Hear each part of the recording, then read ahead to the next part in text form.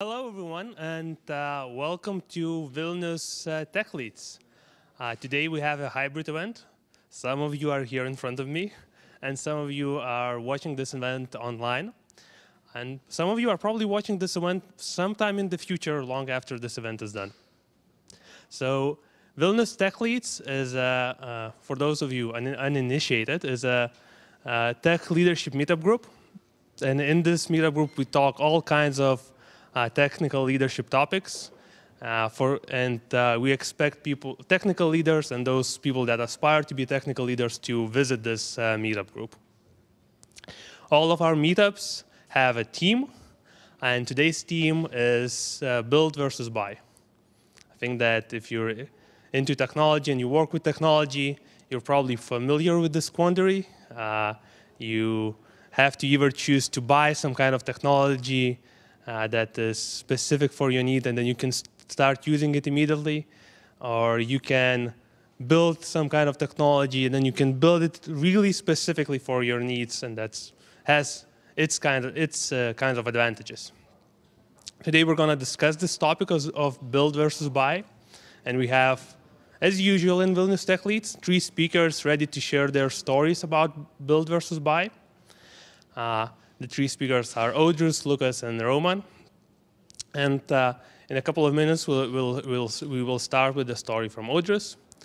After each story, we'll have a Q&A. So if you have questions in the audience, please raise your hand. And if you have questions watching the stream online, please write those questions in the YouTube comments section. For those of you here in our Vinted HQ, feel free to share in the drinks and food, and I hope that those watching online are also enjoying a nice meal. And now, without further ado, let me introduce to you Audrius, who will tell us his story about build versus buy.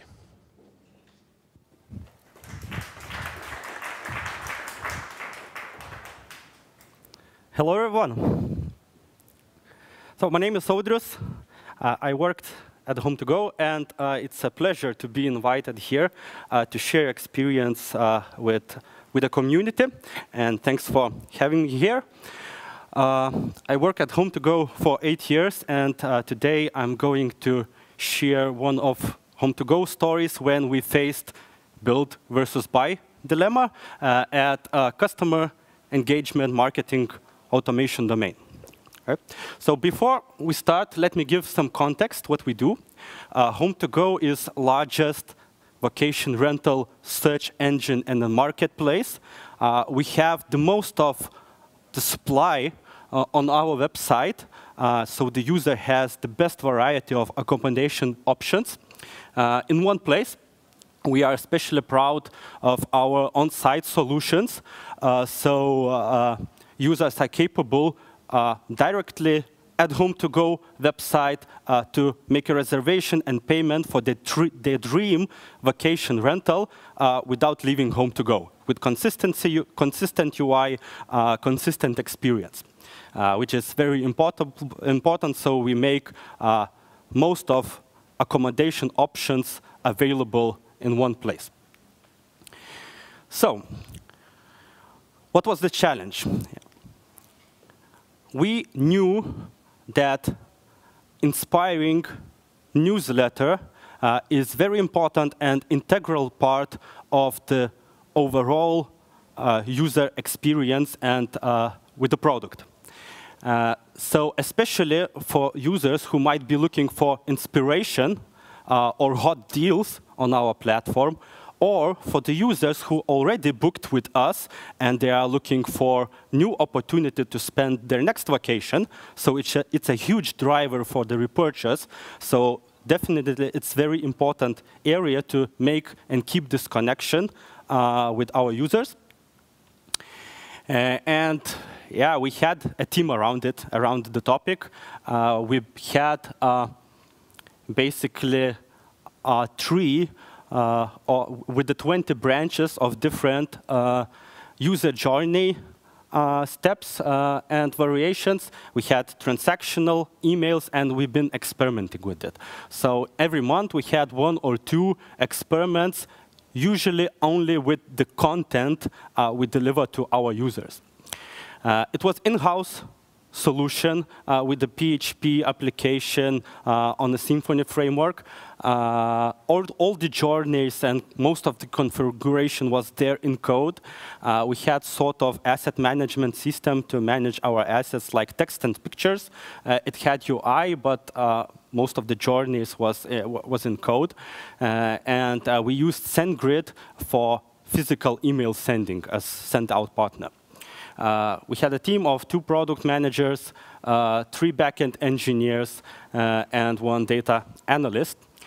And we faced a problem that we are getting slower at innovation.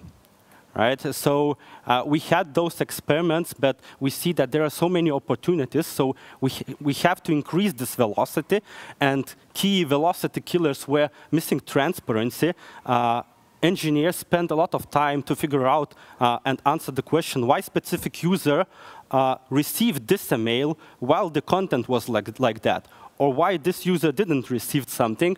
Right? So we spend quite a lot of time just on debugging, understanding what's happening in the system, and experimentation, not only with content, but with different send times. It might be that some users would prefer to receive a newsletter on Sunday, while others on Monday morning.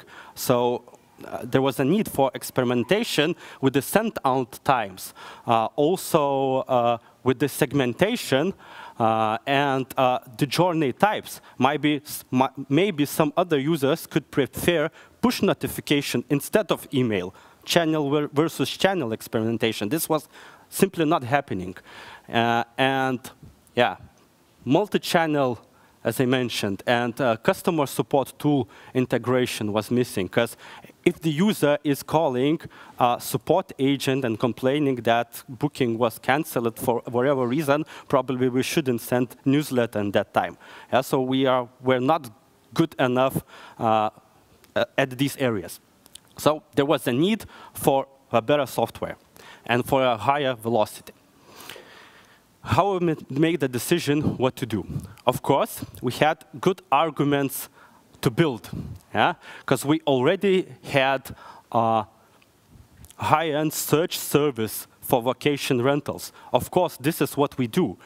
Some default software, most of those encourages basically to push all of your inventory into the system, and then they have algorithms and template system to allowing to put the products and offers right into the email, right? But we knew that won't work for us, since searching for vacation rentals is something we do.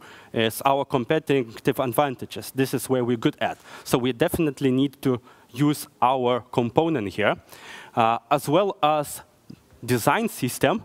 At HomeToGo, we operate with multiple brands at once. We have acquisitions like Wimdu, Tripping, Casamundo, right? So it works on the same system. It's just different theme, different design.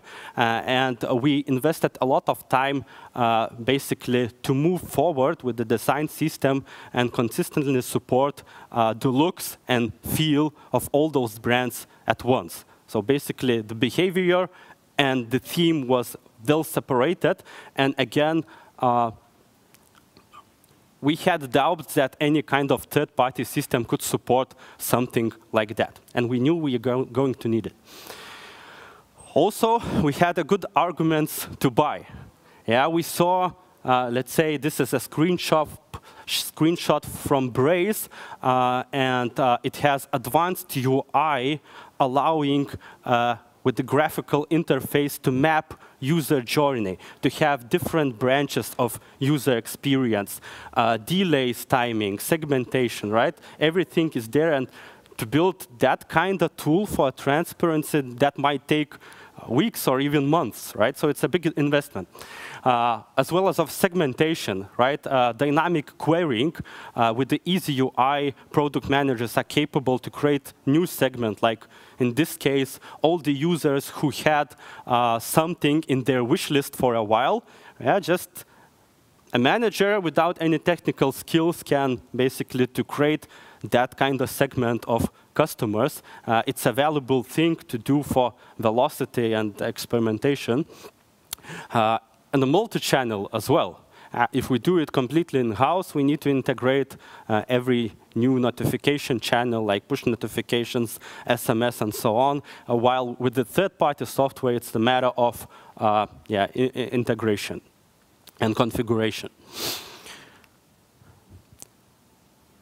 So we thought, all right, we have good arguments for build, we have good arguments for buy, but what if there exists one software where we could modularize it a bit and to use modules like the journey mapper, which we need with the third party, but all the components which we have and we are already good at to keep from our system. So easy integration was the key, and we've been looking for that kind of software to integrate with our search service, with our website, with our content services, tracking services, and customer support.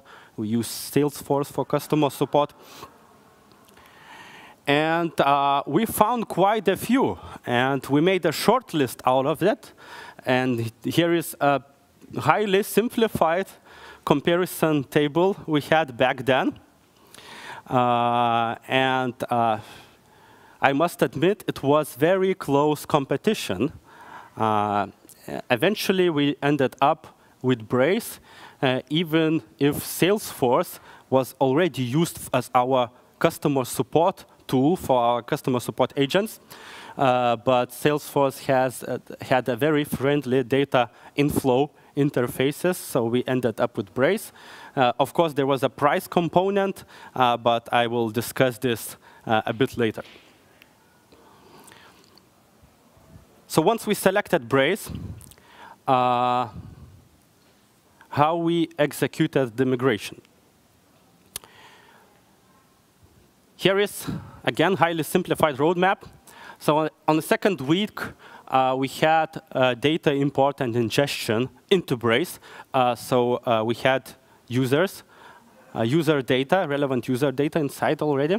On week 5, we employed Journey Builder from Braze for our needs. So the journey was built on Braze, all the schema I've showed before. Just the triggering and the rest of the system worked as before, right? So we found a way from Braze basically to trigger API gateways. So we send the email or any notification in the same way like we did before. On the week 9, we already tested a smaller market of ours, fully operated by Braze. And 1 week later, we had proof of concept for first A/B test, and that was successful. Experimenting was very important for us back then. And the rest of the time was more operational, basically switching market by market, warming up the IPs, and making sure that, monitoring and making sure that everything is in order. So I wouldn't say it was an active work, and all executed by 3 backend engineers with the sporadic support from front-end engineers and data engineers as well. Of course, we faced some unexpected challenges. Once you are dealing with a third-party software, you need to take some of the rules enforced by the software. For example, we wanted to have a really fast welcome notification for certain kind of customers. So we decided that, okay, we push some initial data into Braze right from the website. And the default solution was basically that we include JavaScript snippet into website, and basically every customer event and every customer data goes into Braze. Turns out those events might get quite expensive because it's a price for the usage. So we had to tweak it a bit to make sure that we start sending the data to Braze from the website only when the customer logins or subscribes.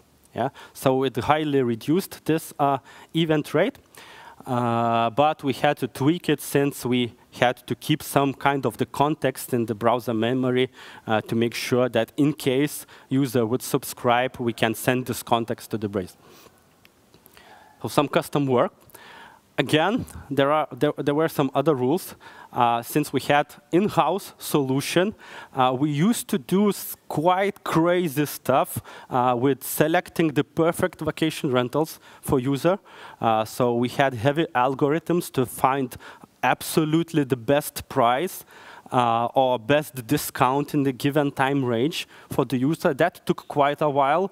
Also machine learning algorithms to select perfect accommodation this user might be interested into. So that took few seconds, while the Braze had default and unchangeable API call timeouts of 2 seconds. And we faced this challenge that we cannot send some of the emails for our user. And actually, solution proposal came up from the Braze consultants. They say, hey, what if you, once we need to send some notification, you initiate content generator with the API call from the Braze, and you do it asynchronous at HomeToGo systems. So once we have content, we prepare it. We have a queue of the emails or notifications we need to provide with the content. And once it's ready, we post this content back to Braze, and the whole journey resumes. That was quite elegant solution. We are happy about it. The conclusion. Yeah, so we have Braze by now as a key tool for customer engagement marketing automation.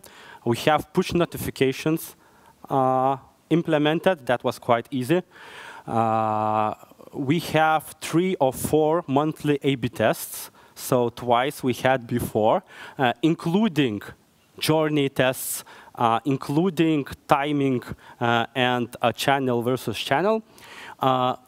Incredible change of transparency. We didn't even realize how much time engineers spent to debug and to deliver explanations why user content behaves like that. Yeah? So we save a lot of time. Valuable know-how we gained from Braze consultants. Turns out there's a lot to learn, especially in email deliverability, reputation of the IP addresses, and things like that. So we learned a lot, and I would say we still have the weak vendor lock-in. Yeah? So since we developed a good gateway interfaces from our system to Braze, we think that it would be pretty easy if sometime we would like to change something, to change with something else. So how to summarize what we do at HomeToGo once we face a build versus buy dilemma? It comes a lot with our mission, making incredible homes easy accessible to everyone. So ideal home is the key for every trip. This is what we believe in, and this is what we do. This is what we are good at. And whenever it's possible, if there exists industry standard software we can buy, we usually do it because we want to focus our engineering minds into our competitive advantages, like search, inventory, checkout, user experience, right? All those things, which are specific for us, and usually you cannot even buy those things. Since we are not looking that much into saving costs by doing something in-house, we are prioritizing big bets and looking for high ROIs. It does not make sense for us just to choose something, to do something in-house, while we are looking for enablers and velocity boosters. If there exists software that can make us twice faster, it means that we can have faster feedback loops to get more knowledge, new learnings, and eventually to improve our business. There is plenty of industry standard software we buy. Salesforce for customer support, Braze for marketing automation, New Relic for observability, Snowflake for data warehouse, SageMaker for machine learning and training, right? So every of those things, in theory, you could build some parts of those systems in-house, but we focus on our competitive advantages.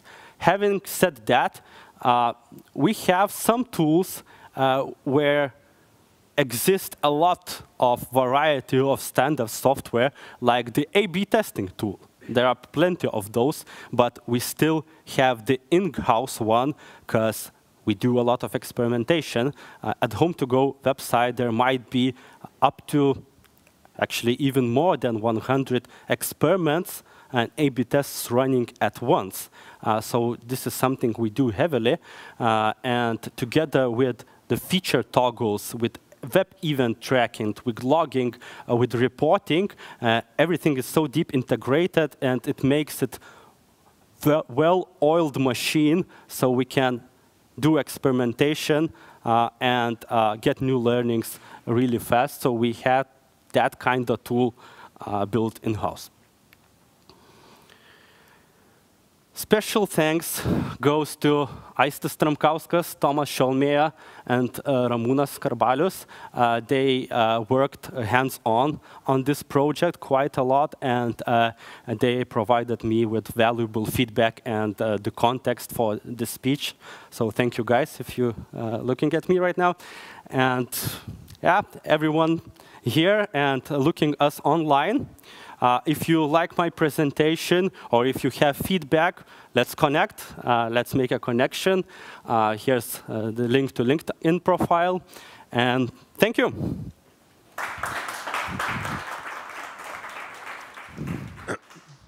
Thank you, Audrius. If you have any questions, please raise your hand and I'll bring the mic to you so that our audience on YouTube could be able to hear us. At the same time, I'll check out whatever we have some questions on YouTube.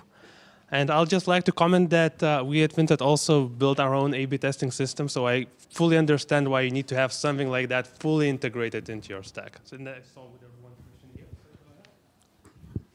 So before any transformation happened, it looked like you had 3 backend developers in your product software development team, right? And then you decide to insource external vendor.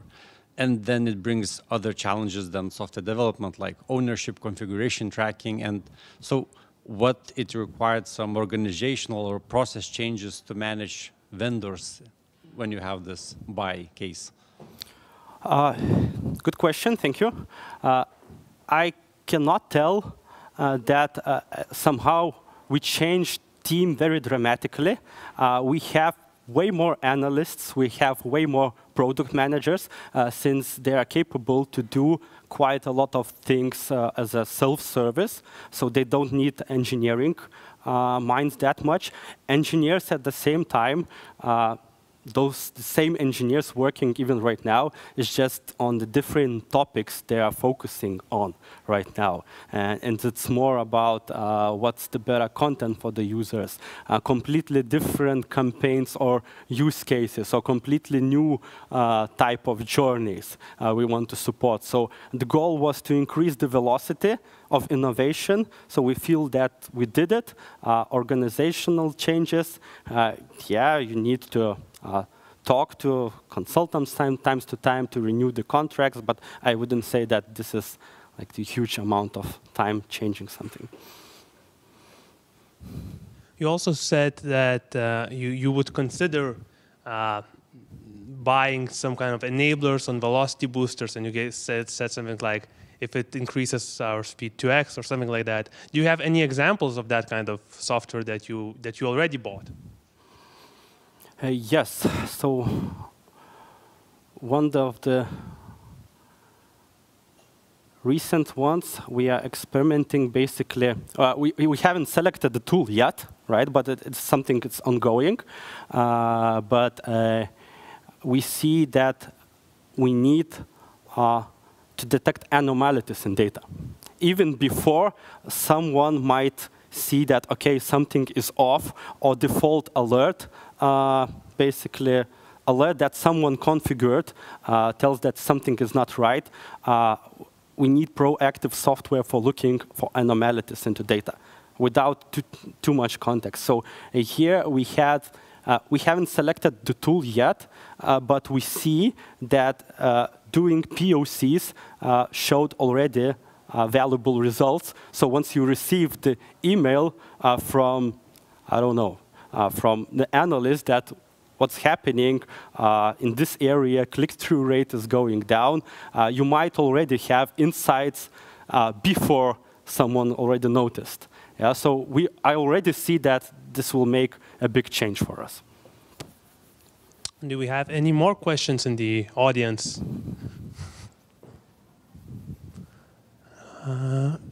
One more question.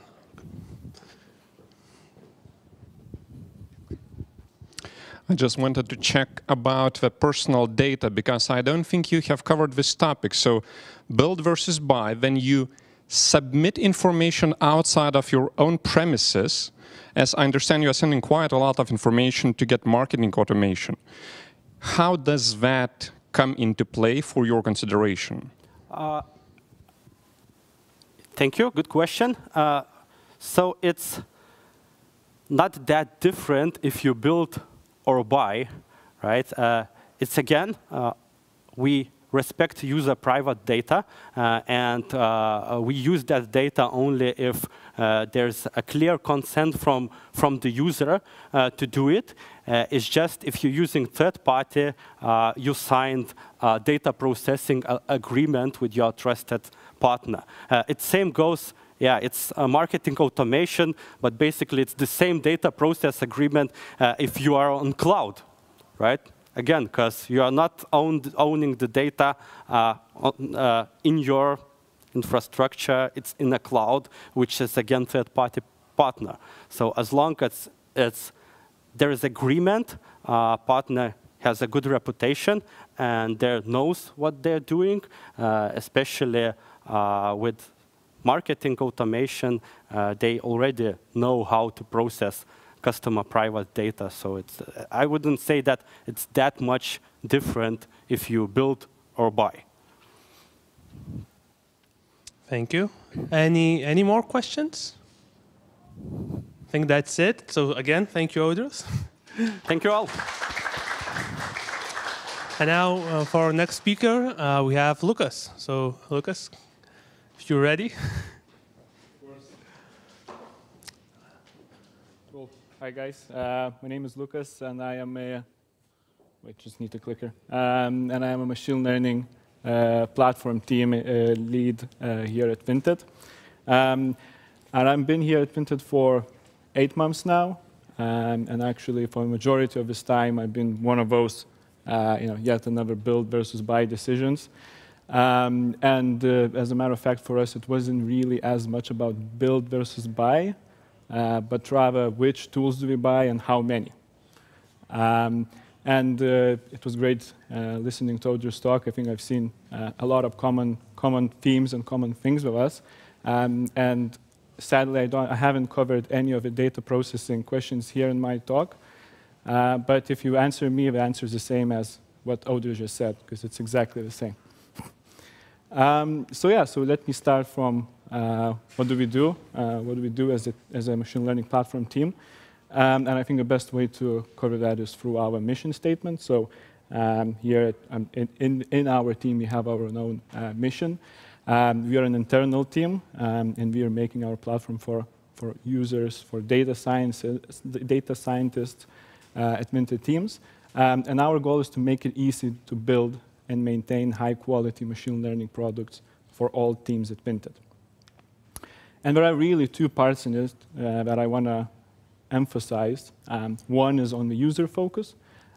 So because we are really focusing on making sure that they all can do machine learning models and products with the least interference from our team as possible, we're really focusing on making sure that the platform and everything we do, the tools that we're giving them are as usable as possible, as accessible as possible. So that's one focus. The other side is obviously the value that we create, right? You can't just create a platform that is fun to use. We also need to make sure that the products or machine learning models that our users create are of the highest quality. So we are building tools for code, data, and models to be efficient, reliable, secure, etc. A lot of these things are actually machine learning specific, and it's really important for us to cover those. So, what's the situation? What was the situation when I came in, and still is? So, at the beginning, the platform has been started to be built around 2 years ago, I think. And initially, machine learning was just growing, just being started at Vinted. And the first initial goal of the team was to prove that machine learning brings any value to Vinted, right? Initially, we weren't sure if it makes sense to have it. So obviously, you can imagine that obviously there are no considerations of buying anything off the shelf, but rather just using some open source tools to begin with. However, suddenly, at some point, we just realized, OK, we hit the stage where we completed it. We've seen a lot of people, like a lot of data scientists building the models, a lot of people requesting for models. So we realized, OK, the value has been created. We had couple of models already running successfully in production. So out of, suddenly, the goal of the machine learning platform became to actually accelerate value creation. And as you can imagine, that was a completely different proposition, and we had to start thinking, OK, how maybe there is something different we should be doing. But it wasn't only that. There were another thing that we were facing at that point back in May, back in April. It was the growing demands of our users. So we knew that we were in trouble when our backlog has grown to more than 100 items, and we weren't really coping with it. And some of those features that we had in the backlog were so huge that they could easily be another team, really. Some of the examples, I won't go too deep into it, but if you're interested, we can talk about it after. We needed a more usable and connected system, model experimentation, monitoring tools, automated pipelines, feature store. Literally, there are whole companies being built around each of these items. So we knew that we are in trouble. And initially, we tried to cope with the demand. We tried to build it, because obviously we didn't know what else to do. We failed. We couldn't. Our backlog was still as large as always, as before, and if it wasn't the same, it was probably at best it was the same. It was always more than 100 items, as I remember being it was in this team. So that was our challenge, and we realized, OK, we probably need to think about maybe we can buy something off the shelf at this stage. So now, from this point, I want to talk a little bit about our process of how we did it. So just to let you know, we still haven't actually decided on the platform, as it's a huge one that we need. So I want to talk a little about what did we do during this period and what was our experience of it. But to begin with, I want to add a couple of complications that we had from the very beginning, and we still are having it, that made this whole decision and project even more complicated. So first was our constraints. So our platform, our model training is being done on the cloud, but some other parts, like data warehouse or serving, are on the premise. So that was quite complicated, considering that we knew that there are some considerations of, maybe these parts also can migrate somewhere, maybe not. Maybe these constraints will get relaxed, maybe not, but we don't know when, and we don't know if. So we need to work around those. We need to actually plan, if we're buying something, how well we're going to work under all these circumstances. The second part is machine learning operations. So the field that you're in is a super fresh and constantly evolving field. And there are tools being created as we speak. Every day there is a new, something new being created. There is no clear leader in the space. Google Cloud Platform are trying to just talking to us about the roadmaps, promising us what we're going to build in 2020. And it adds another complication for us because we don't know if we can, if this tool that we select will keep up our promises. Will someone else become big? We don't know that. So it adds another complication into it. However, for us, at least one thing we weren't really considering was a build case. So for us, we knew that we will probably, we will definitely buy something.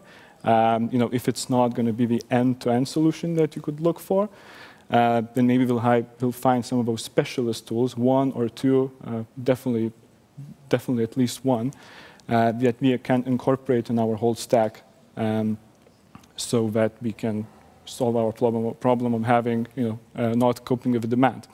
And to be honest, I think again, just reflecting on Audrius' point, I think personally I also think that if you're not on a, if it's not your main business area and you're a fast-paced environment, I think you should always consider buying at the very least. I think the opportunity cost is just too high. And so, what's the other problem? The other problem is, okay, so how do you decide which of those tools do you actually buy? And I think I very like to come back to this statement, back to our mission. I feel like constantly we forget about it in our team, and it's great to remind ourselves that we have to look at our mission. So what is our true goal? Because when you talk to all those vendors, they show you all those nice, shiny features, and you forget what you really here for. It's really good to come back and remember that, okay, this is what we need to focus on. And just to come back to our mission, for us it was users and a high-quality machine learning, right? So if the platform that we are selecting, if the tools that we are building are not actually useful for, and they can't use, our users can't use it. And if the machine learning products that they build using that platform are not the greatest, then what's the point of buying that platform, right? So that's what we were focusing a lot. And I really want to emphasize the users, because I think that even we are being an internal team, and even the team that building something for someone else to use, there's always users, even if internally, that are using your product. And focusing on them was super important. And for us, it allowed us to keep focus for what are we trying to achieve. So now I actually want to just go through the process that we went through. Again, as I said, we haven't finished this yet, but we've done a lot of steps. And I just want to show you in two verticals what we were doing, what was our thought process. So on the left, I'm going to show the things that we've been doing as a team.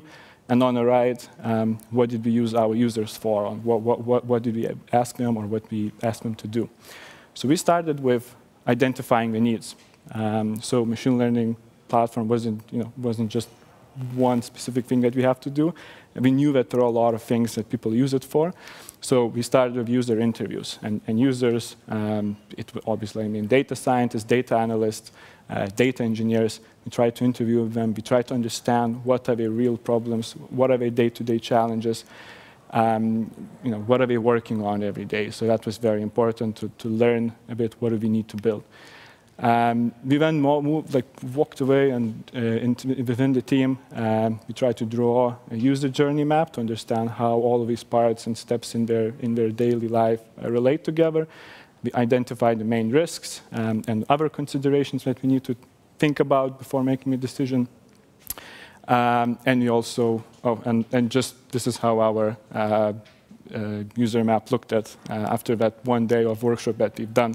And if anyone's interested, we followed the design sprint day one of the suggestion.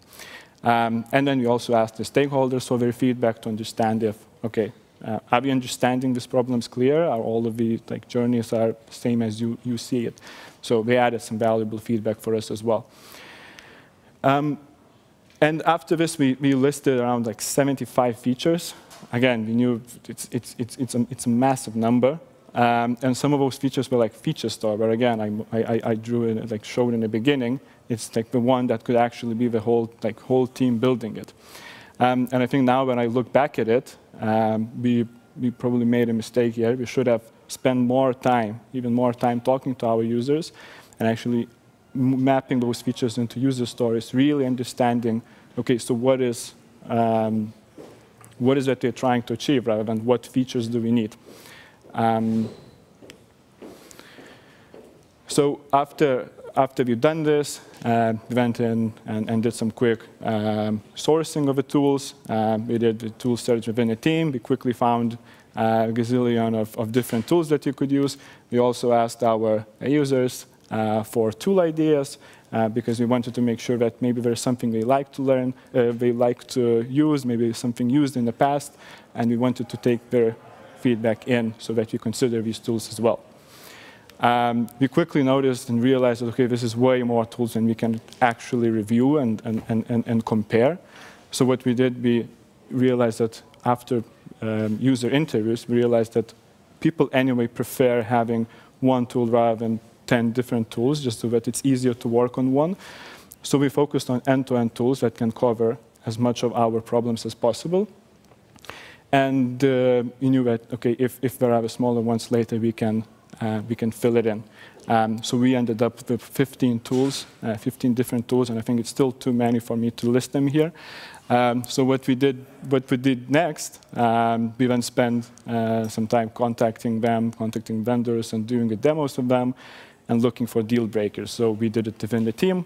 And the main deal breakers we were looking for were actually, okay, if we chose this platform, this tool, is it going to stop us from doing something? So some of the tools didn't allow us to use GPUs for training. So we knew, okay, you can't use them. Obviously, there's no way around it. Some other tools were actually not adding anything extra because we were just platforms at their early stages as well. So we quickly disqualified those as well. And we, I think, ended up with around 8 tools at that point.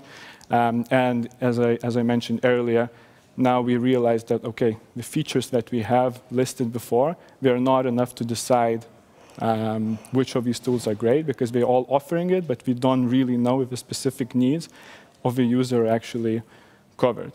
So we went, we spent some time to actually review our feature list at that point and translate them into the user story. So basically, how does user see those problems and what he needs to achieve?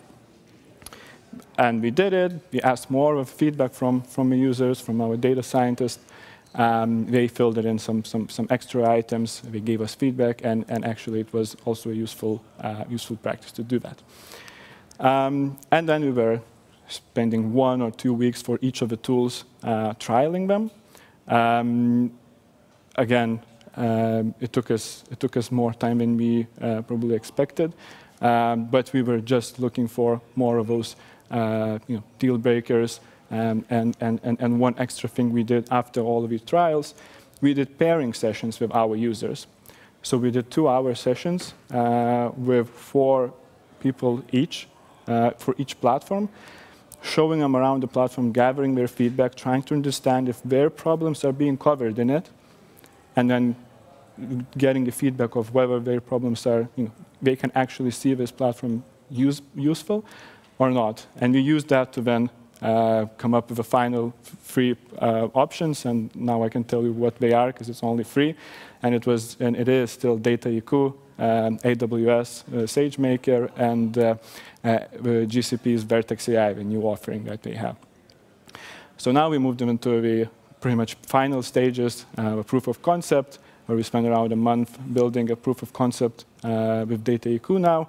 And it's basically a technical evaluation that now we're trying to build and take this platform and fit to our constraints, use our data, try to test the platform and see if it works for most of those user stories that we have. And again, we turned back to users and we asked them for help. We asked them to use the platform, use it together with us, and individually build use cases that they care about in their daily life, and again, share their feedback. We also started the procurement processes quite early. at this stage. So before we even selected which one do we prefer and which one we want to buy, we started them so that whenever we are ready to buy, we can actually do it much faster and we can start using it, because these processes take really long time. And you remember the constraints that I mentioned earlier? So these are also back into our game. We noticed and we quickly realized that, okay, it will be hard to find a platform that can work for pretty much all of those constraints. We're actually impacting our decision quite a lot. So what we're doing right now, we're defining different plans for constraint scenarios, and we're hoping to also collect information, collect the feedback for the teams that are responsible for these constraints on why, like, one of the relaxations would make more sense for us, or why would it be more helpful for our team in general, our users at the end of the day. And we're still planning to then do some more feedback from users and stakeholders. So just a short summary after this. So research that we did, the whole this build versus buy, or let's say buy versus buy decision, took much longer than we expected. Actually, to begin with, we didn't know what we don't know, I would say. Like, the more we dig deeper, we realize that, okay, there are more things we have to consider. There are more features that we could be building, but we are not, and we haven't even thought about it. And it took us very long to learn about it and try them out. The second thing was actually also working with vendors. Again, we expected it to be much faster, and it took some time. However, what we've gathered, like what we got during this period, we learned a lot about the current state of the field, of the MLOps, if you want to call them that way. We learned what are the things, like what are the standard things in the field or in the industry right now. And even if you don't select some of those vendors, even if you did spend a month just trying and building POC with them, and you don't end up buying it, it's okay, because we have learned a lot and we can use it in the future when we are maybe building something or building some smaller bits of it. And I just want to finish off with users again. I think we did turn to them quite a lot. However, I think we still could have done much better. We could have talked way more with them. And I think we, as teams that are building some products, owe to our users to build the best possible products for them to achieve their goals. Thank you.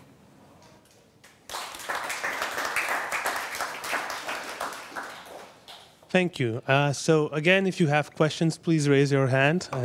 Okay, I see immediately 2 hands raised. But first, I'm going to go with another question. So you talked about research, and you said that you did a lot of research, and it took longer than expected. How do you know when to stop research? Because you can do research until you're 100% convinced and you researched everything. Like, how do you know that, like, now I've done enough and I'm ready to make a decision? And how did you do that in your specific case? That's an interesting point, yeah. And I feel like we are facing this right now, like one of us are facing right now, because we've reviewed one platform, we maybe not completely sold on it, and we don't know what to do with the next ones now. Do we work with them or not? But generally, we, like, as I said, like almost always we were trying at each step of the process, we were trying to focus on achieving something. So as I said, we were looking for some deal breakers, for example. So we would, at some stages, we would actually have the whole pairing sessions planned with our users. Okay, we will go ahead and review this platform with them. But then my team would come over and say, well, actually, by this point, I already know that this is not going to work. This is a poor platform. And then we cancel all the meetings tomorrow. We don't want to waste more time. We know that, okay, we've reached the stage where we can make a decision. So for us, it's more about researching until the stage where we either know that this is not going to work for sure, or we can compare the two and we can already say which one of the two is better. And at this stage, I think now we're where I'm trying to reach this decision. Okay, thanks. And now I saw a hand right here. Hello. So I have 2 questions. Cool. First one would be, your team's main goal is to have best tool for your user. So why didn't you? What were the biggest challenges to not build, as in your team scope, it's your mission? And the second question would be, how many backlog items do you still have after you made all those integrations? So I'll answer the second first. I might have forgotten the first, by the way, I'm sorry. So the second one, we still, as I said, we still haven't made a decision up to this date. So because, as I said, we were dealing with vendors, so sometimes we would have a week where we can't pretty much do anything, we're waiting for them, so we're actually working on our current platform. At the moment, it's still 100 items. I don't know, this is just something that is haunting me every day. It's always 100. So yeah, to answer your question, it's still 100. The first one, I understand the question is about why, so if it's our mission, why we're not building it ourselves. Because our mission is not to build ourselves. Our mission is to make sure that our users can build the best possible machine learning products. And it doesn't matter if it's our platform and not our platform. As long as they can achieve that, that's all that matters. It's so cool that you love your users so much. But the question is, how do you interact with them? I assume that's like your community. Can you talk about the process? How do you talk to your users? And how did the process evolve through the iterations of all this? So, sure. I mean, so I think we're quite lucky. Being an internal team, it's quite a good position to be in because all your users are basically in this building, or I mean, nowadays it's remote. But it's okay. So on Slack, it's very easy to get access to them, right? It's great that at Vinted we have a community where everyone is very helpful and they want to help us in the best way possible. So whenever we need them, we can get it. Getting them for an hour is one thing. Getting them for 12 hours, it becomes a bit more complicated, right? So when we, in the later stages, when we had like just 3 vendors, asking their managers, so okay, can you devote us some of your data scientists for trialing this platform that we may not end up using? They usually look at you and say, well, you know what, I can't really do that. But we made a deal that okay, when we make the list shorter, we can get these people. Yeah, so it's again, because it's an internal team, I think it's much easier, and why not use that opportunity when everyone is around to talk to them and get their feedback. We have one more question in the YouTube comments. So the question is, any hints you've learned how to conduct early qualification of the vendors for the buy option, particularly in such a hot field with a lot of dynamics and predefined standards, etc.?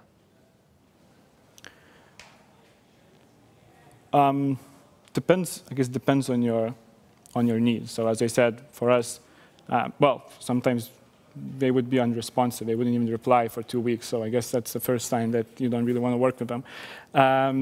Second, from a technical evaluation specifically, or technical side, we would try to look at those key areas where they cannot do something. So when we had that whole huge list of features that we had, we actually had the numbers like 0, 1, 2, 3, and 0. And I was really looking for those zeros in our list, which meant that 0 was basically this is not supported, and you cannot integrate anything on top of it.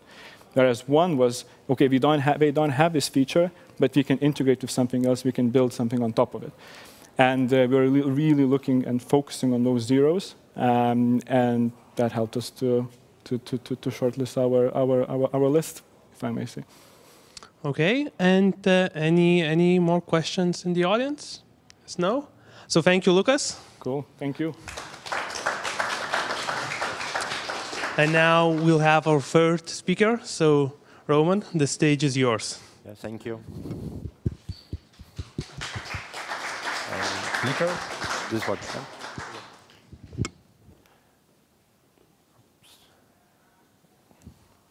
Yeah, hello everyone. My name is Roman Bugaev, and I'm CTO at a company called Flow.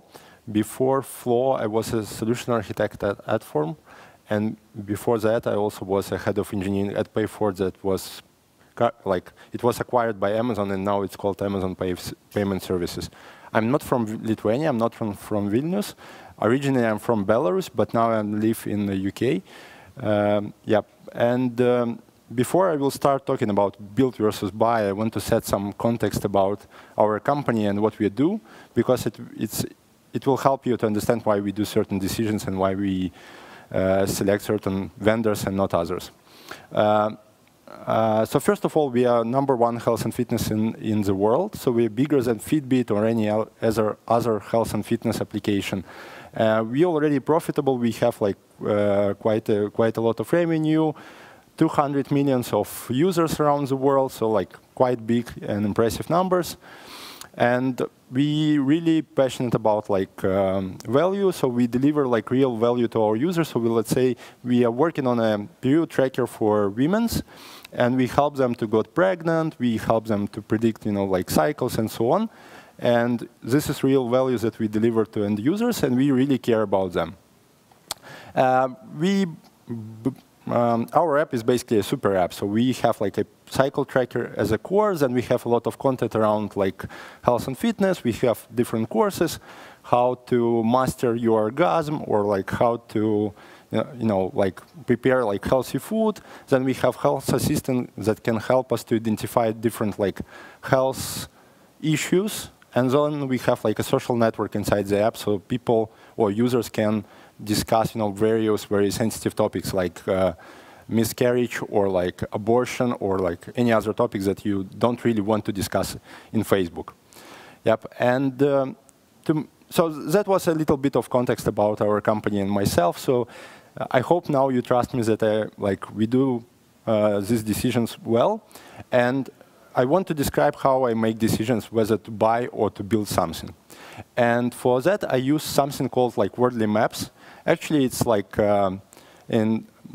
it's a special type of maps, but typically all maps, they connect to some anchors. Like in real world, Earth has north, east, west, and different typically in our software development process, we don't really use anchors, and we just draw some rectangles, we connect them with lines, and this is kind of our architecture, let's say. And this is architecture or something like Google Photos or something like this. So you have customer can store images in photo storage, customer can interact with images through image manipulation. It's stored somewhere, you have a data center. This data center powered by some, electricity supplier. So it's, kind of very high level, kind of random architecture of system similar to Google Photos. But, as I said, there is no anchor here, and it's, it's not there is no situational awareness. So it's just, you can move these rectangles as you wish, and nothing will change. But we can improve these maps if we will put some anchor, and I suggest to use customer as an anchor. So basically, you kind of draw everything in connection to a customer, yes, so to your user. And as a dimensions, I also and we also want to put this in some sort of context, yeah, so to make this situational awareness. As a dimensions, I suggest to use visibility to this customer, and also and also evolution of certain system, let's say, yeah. And I will give you examples. So the same for Google Photos, but now it's kind of positioned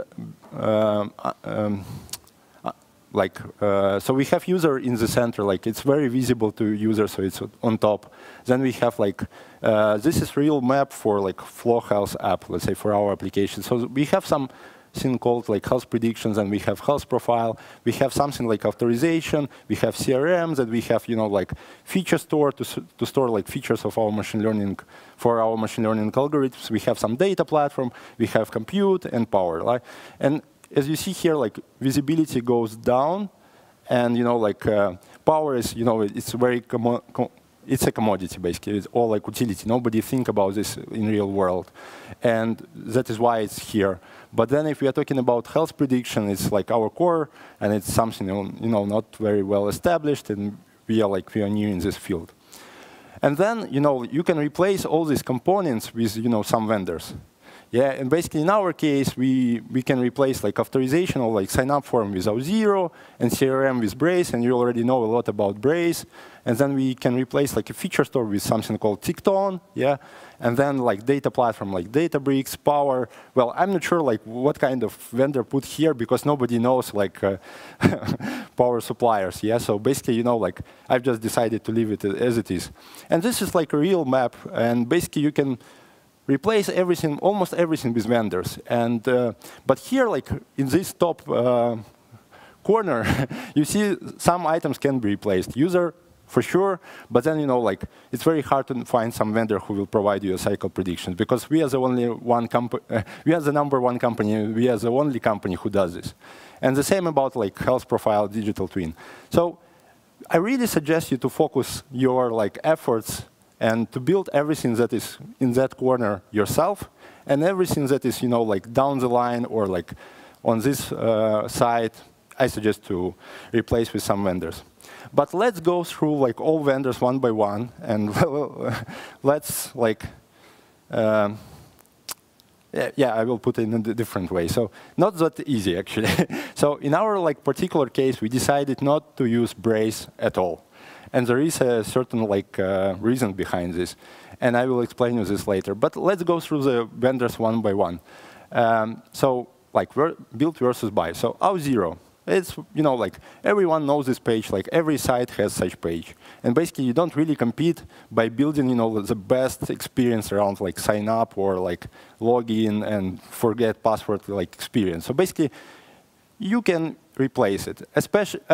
But it's visible to users, so you want to put like to buy some good vendors. So we use Auth0, and also it's very good to use third-party vendor for such tooling because you can make sure that this will be very secure, it's established, like relatively cheap, and so on.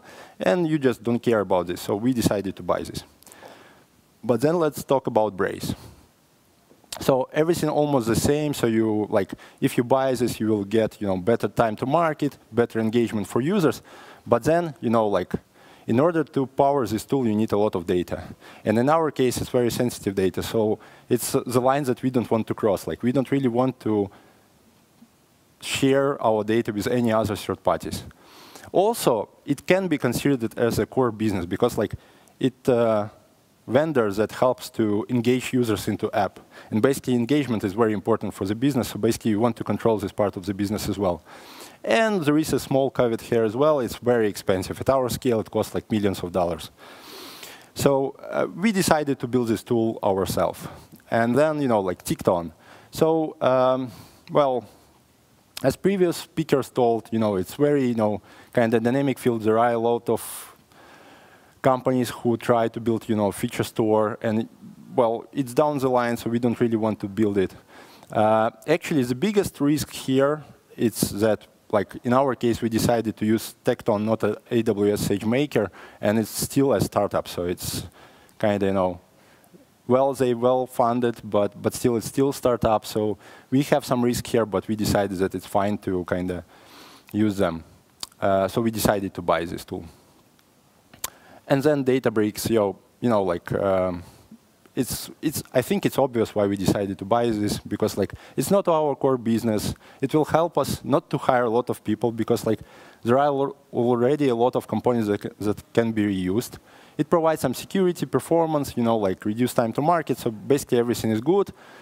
We still like we decided to buy this, but we are still waiting for CFO approval. And actually, I have on my laptop, I have like all decks that we show to CFO to prove that we need to buy something. So if you're interested in these decks, I can show them afterwards, like in,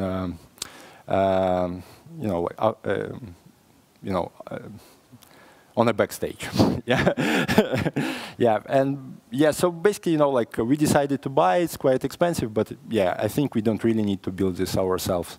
For sure, we still need to build some of the components of data platform, like experiment service.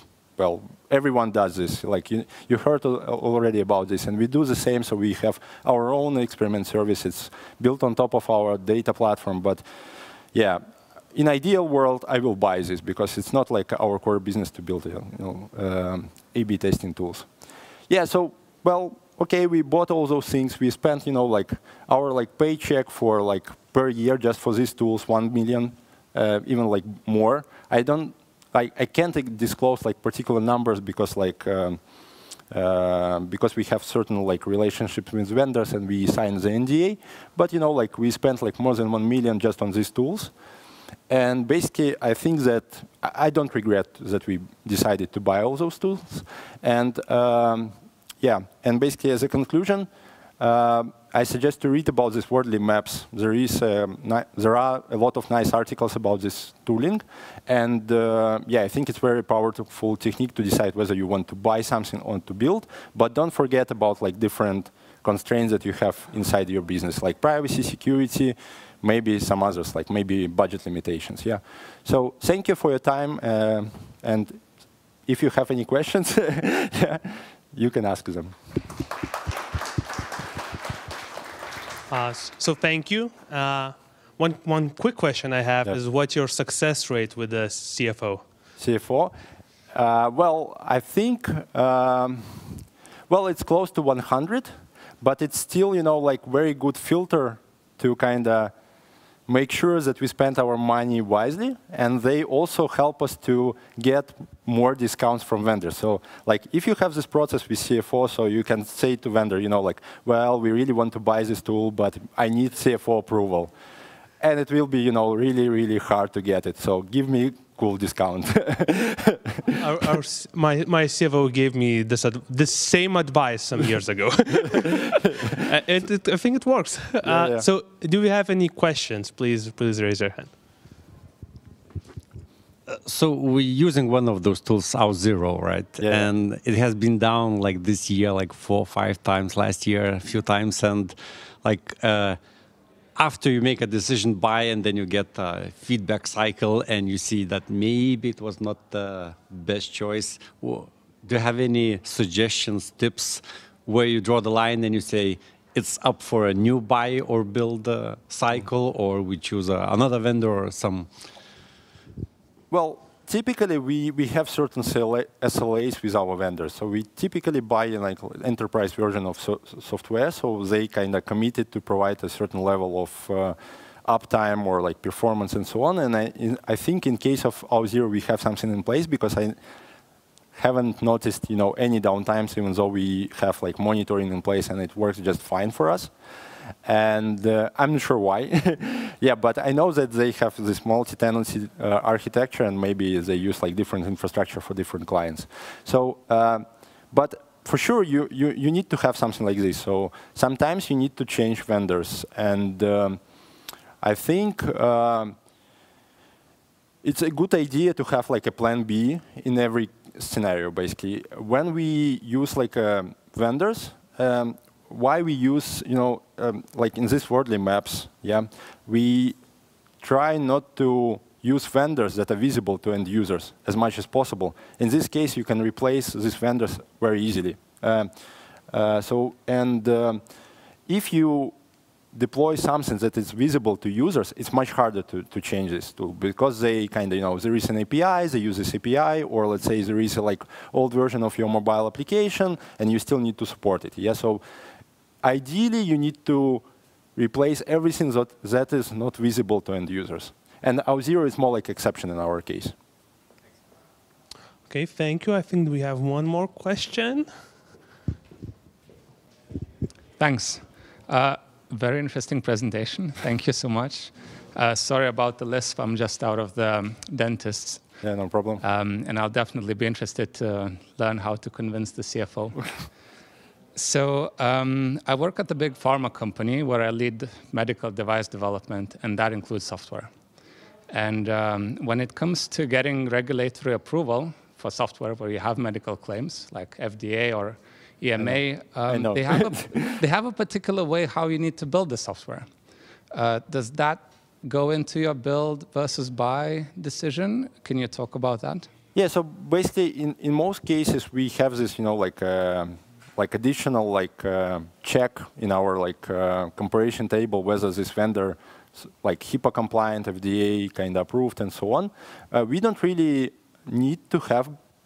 We don't really need to be like HIPAA compliant or like we don't really need FDA approval because we more like a consumer application that kind of helps them, but we don't really provide like diagnosis or stuff like we don't do this. So we don't really need this, but we have this. We try to check this because like at some point of time it might be needed. And let's say Auth0 is HIPAA compliant and Databricks is HIPAA compliant and Tecton is deployed to our infrastructure so we can make them HIPAA compliant if it's needed, or like we can approve these tools with FDA if it will be needed. So yeah, it's one of our like considerations that we have. Yeah. We have one more question about Auth0. So the question is why Auth0 and not AWS Cognito? Since actually, I see you already using AWS. Yeah. So, well, we almost all in on AWS. Yeah, we have like very big enterprise contract with Amazon. But the reason why we decided to buy Auth0 because it has better user experience, and second thing is is less expensive basically. Yeah. So Cognito cost us like 2-3 times more than Auth0. I'm not sure why. Maybe like Auth0 just decided to get like a new fancy client with a lot of users, and they gave us like good discount. But we can't achieve the same discount with Cognito because they have like a public pricing and they provide certain discounts for enterprise clients, but discount is very limited. Okay, thank you. Any more questions? So thank you again. Thank you. And that's it for today's speakers. Thanks everyone for coming. Thanks those for watching. We have a bunch more Vilnius Tech Leads events coming up this season. So the next one is on November 18th. That's the one with accessibility. So we're going to talk about how to make software. How do we make software accessible for our users? Then in January, we're going to skip December because Christmas, etc. So in January, we're going to talk about politics, not the outside of kind of politics, but like internal politics and how we as leaders deal with those politics, and is politics in the workplace good, bad, etc. And then in February, we have the one with first-time managers. In March, the one with equity. In April, we have the one with stakeholders. And in May, we don't have a team for that event yet, but so if you want to speak in that event, you might be able to set the team. So thanks again, everyone, for watching and for coming. Those here offline, I hope you'll stay and enjoy drinks and food. And for those of you online, see you next time.